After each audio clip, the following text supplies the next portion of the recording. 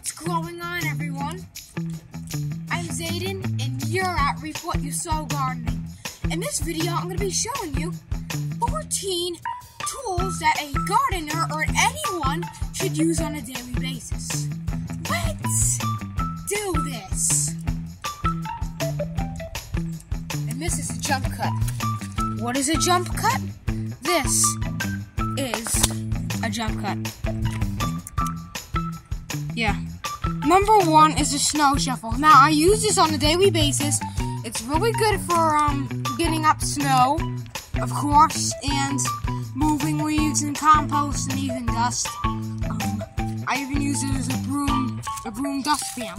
Now, we got this bucket one, or whatever it is, snow shovel in 2021. It's actually really good quality. Yeah. And the only thing that's messed up about it is the handle, and it's still working pretty good.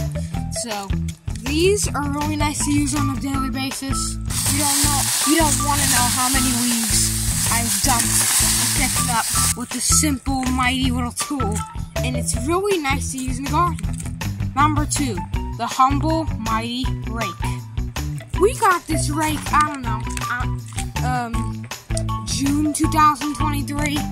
And ever since, it's just really good. Now, I know this is not a garden tool. It works really good for cleaning stuff off, or if you want to edge up around in a food plot or something, or just make a little dust bowl. It could be good for that. Or if you just want to clean up your driveway, pretty nice. It could be good for that too.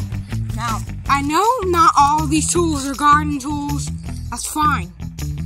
All these tools are still tools. Now, believe it or not, these brooms are tools. So is rakes.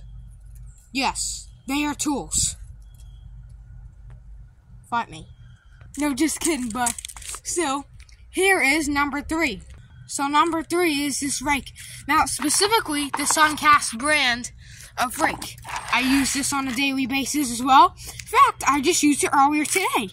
When you want to edge up around the garden, or around a raised bed, or in the vineyard, here, like that clip I just shown. It's a really good tool to use, and I think anyone that is remotely outside has one of these in their garage, or their barn, or their shed, or their grand shed. Anyone needs these. I mean, these are really good rakes. So, number four is the amazing Snap Cut Lopper. So, what is a lopper and a pruner? Now, this is a pruner, or, I don't know, maybe just a cutter.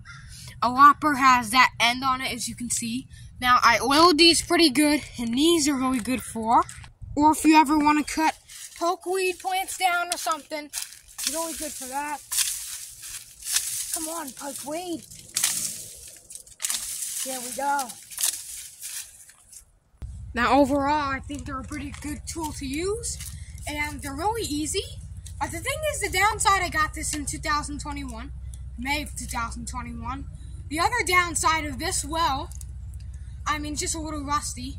This was orange, Kubota orange at a time, but I got it from the Red Collection. If you don't know what Red Collection is, it's basically some type of store in North Carolina. It's like Goodwill, but it has more tools and couches. It's like if you took H.H. Gregg in a Lowe's outlet, but merged it with Goodwill. That's basically what that is. But if you live anywhere near North Carolina, you could probably take a trip down there and probably get yourself a couple pruners or a vice grip or anything. So let's move on to number 5, and that's going to be these Craftsman cutters. So I've had these Craftsman cutters for a while now. I believe I got them in, I don't know, June 2023, and the good thing about this is, it was back when we used to have a minivan. They're really good. Now we bought them from Sears. You can see they're a little dinged up. That's not dried up wood or anything. That's not even dirt. That's just rust. Now, don't put your hand in there. So you can even see there's little notches and dings and stuff.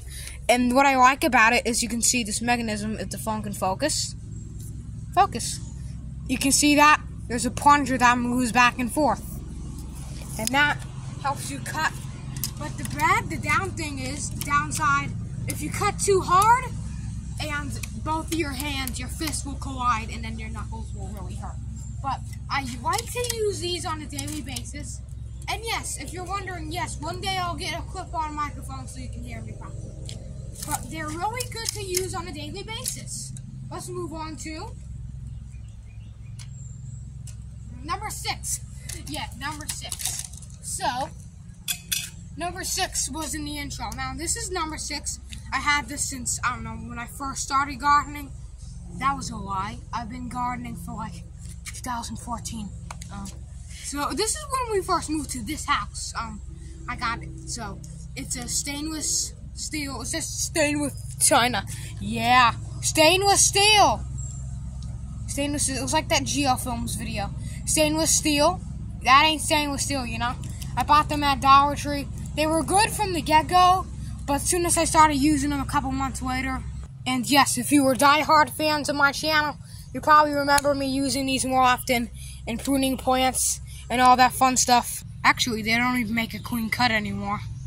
But hey, they still work perfectly fine, and that's saying something. I mean, they work fine for like, I don't know, cutting thicker branches and stuff like tomato stems and pruning.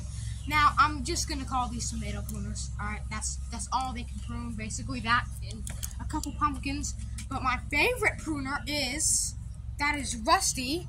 It's actually this garden expert or expert gardener, I don't know. It's a pruner and it locks, you know. It locks. So it has a different mechanism to this. It's really good. So, I don't know, maybe this is a secateur. No, this is a pruner. This is a secateur, alright? This is a secateur. So these secateurs are working really good for me, and I don't know why it's always dirty on them. But yeah, they also work really good if you want to prune something like, I don't know, like a pumpkin vine. I can't go near here because there's a bee, and I want him to pollinate that pumpkin. Now, you can prune pumpkin leaves with it and whatnot. Just make sure that the leaves didn't get hit by frost, because you might have to cut a couple times. It could be a little soggy, but you know, nevertheless, you know, these secateurs are really good in the garden. Now, I should put some rubbing alcohol on them and probably, you know, disinfect them before I go to plant.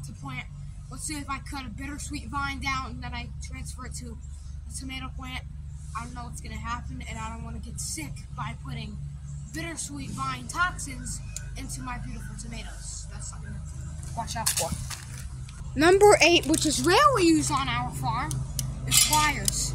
Unless I would fix something, I don't know, like I don't know, AC unit or a garage door opener or something.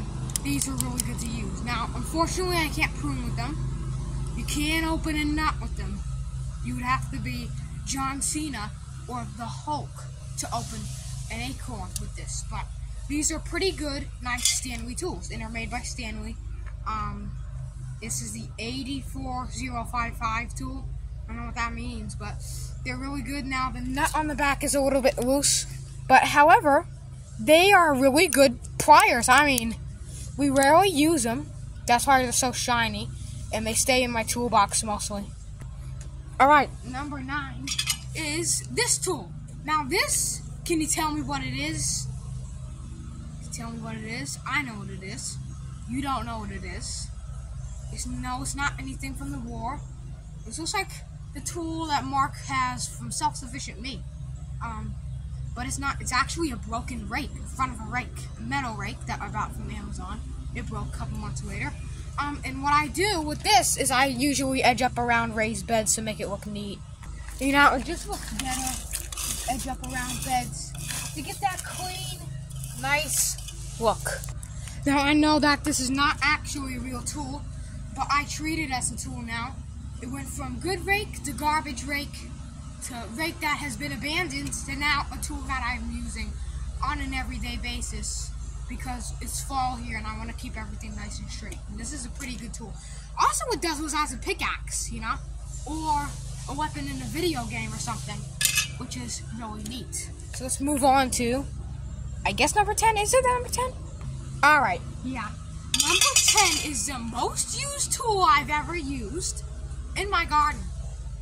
Can you guess what it is before I hold it up? You probably already saw it. It's a Stanley screwdriver. And I mean, I've used this since day one. This, you can see, got chewed by 3 dogs. It got lost.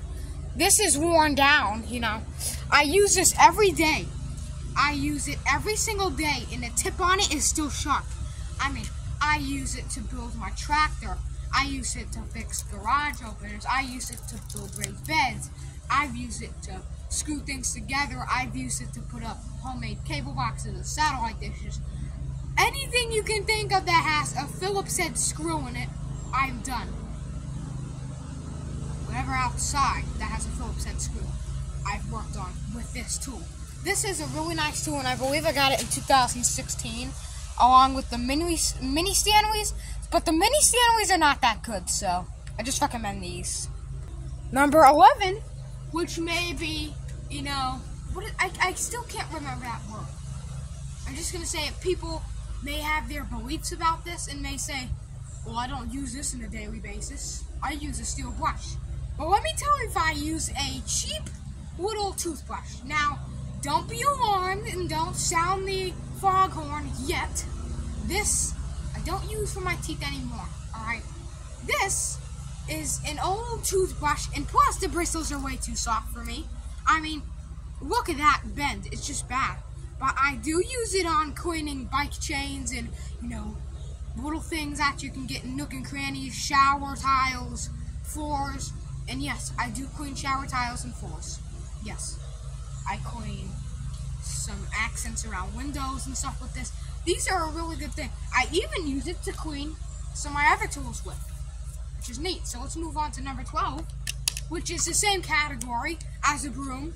It's this thing that I found at the playground down my block, and it's just an old brush that I just found conveniently sitting there near the hippie graffiti. It was just a brush. Now, I took it, I cleaned it off, and now I'm using it every day, almost every day, mainly for my garage because it gets so dusty in there. It was built in the 70s. There's so much dust. Even to this day, there's so much dust in there. So I like to use these brushes, and they're really good, and they have hard bristles. You can even use it on a toilet, but please don't use your wife's hairbrush on the toilet. Even though it looks like a hairbrush, trust me, it's not. I guess you can call it a hairbrush because it has hair. That ain't my hair, which is weird. So let's move on to number 13, I guess. It is the trusty, rusty, dusty, and broken, whatever this is, 3-pronged finger tool. It sounds weird. Whether it's to dig in a raised bed, remove weeds from the garden, or even loose up soil, and these prongs have had my back since, I don't know how old these are, probably older than me. I found them since day one when I moved to this house. I found them sitting by a tree. I also found a shovel by the tree. The shovel is gone. I don't even know what happened to the shovel, but I had it way before I started my YouTube channel, I can tell you that. And the handle is broken off. I still use it. Not to this day. I mean, I don't really use it that much, but it's fine. I mean, it's a good tool to have. And sorry if this video is a little long, but I'm just taking my little sweet time with the tools, you know. It's bent up every which way. I don't know. I guess for the better, because you can kind of push stuff. And I used to call this the army tool because I've been watching a lot of Self-Sufficient Me when I first started gardening. And I just, you know, wanted to make my own garden like a copy, which for some reason was weird. Most likely these are from 2008. I have a feeling in my gut that these are from 2008. I just have a natural feeling that these are from 08, nothing else. Now, last but not least, number 14.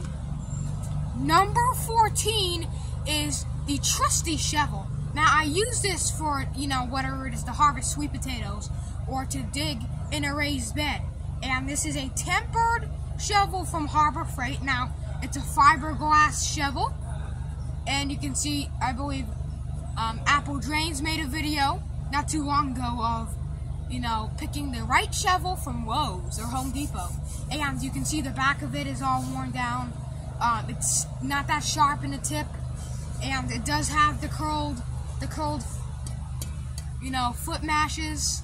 Unfortunately, we couldn't find one that doesn't have the curled foot mashes. Yes, I call them foot mashes. I don't even know what they're called. But it still works perfectly good, and it even chips concrete, which is surprising because we got these, again, mainly these tools we got in, when we first moved in this house. So yeah, that's 14 tools that you must have in your garden. So as always, I hope you enjoyed this tool video. If you did, give it a nice pruners thumbs up. And I'm not going to drop my pruners. Share this video around. Please subscribe if you haven't already because that helps me heaps. And I appreciate your help. We're so close to getting 2,000 subscribers. Thanks for watching and keep on digging with... Where is the shovel?